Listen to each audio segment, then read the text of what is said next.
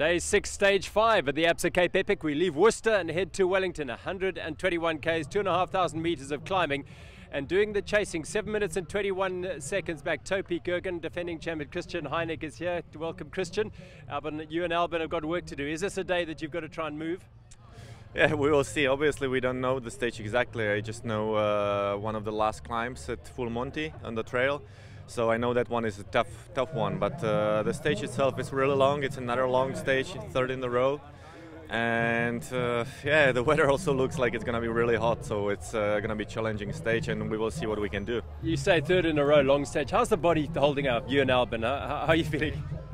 I mean, we are feeling probably like most of the guys. I mean, definitely we're getting tired, like everybody. I mean, the legs are hurting and so on. But we have a great physio who is taking care of us, and he always puts us more or less together after each stage.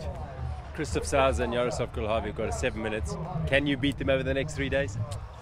It's definitely going to be hard. I mean, 7 minutes is a lot, but we never give up, and we will just try until we break them, or we don't. We will see, but we will definitely try. Well, good luck today. Thank you very much. All right, Christian Heineck, who is one half of the Topi Gergen team with Albin Lecata, 7 minutes 21 behind the Investec Songo Specialized pair, with the Multivan Merida team in third place, some way behind Topi Gergen. Philip Bass and Matthijs Bierkes, the men in red, as the Absa African jersey leaders, and the overall women's category is of course led by Riciem Specialized, and that is Anneke Langvaart and Ariane Kleinans have over half an hour over Ascendus Health.